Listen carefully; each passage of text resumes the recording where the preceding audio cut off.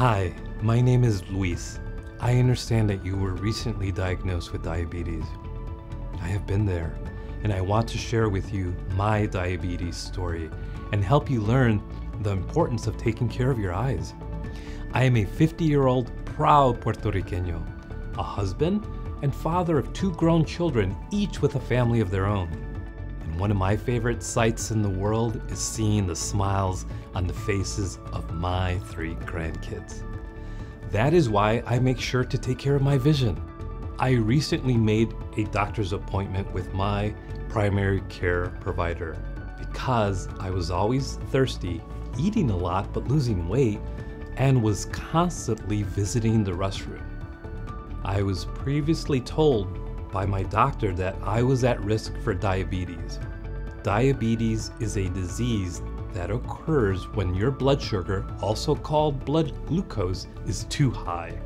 Blood sugar is your main source of energy and comes from the food you eat.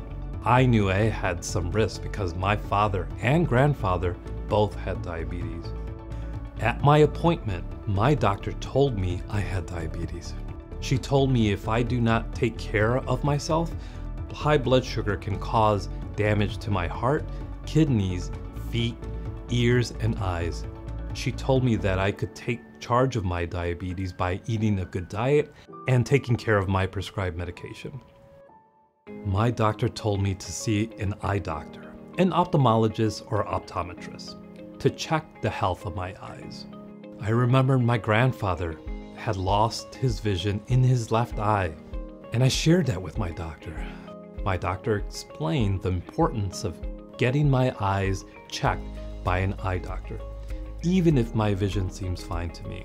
The eye doctor performs a full eye exam with dilation to check the health of my entire eyes, because sometimes there are no symptoms of a vision problem.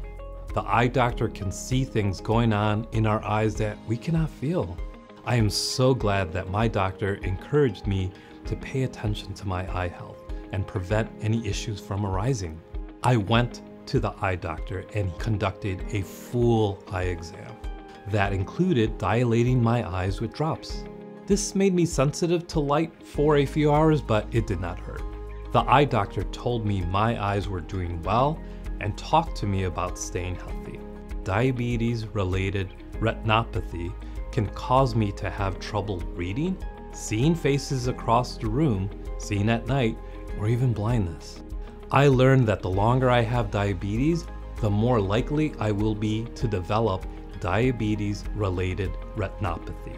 But the good news is, regular eye examinations can help to prevent vision loss.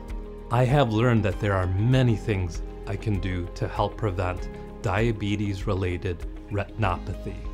I can manage my blood sugar levels, blood pressure, and cholesterol by eating healthy, taking my medicine, exercising, and keeping track of my blood sugar levels.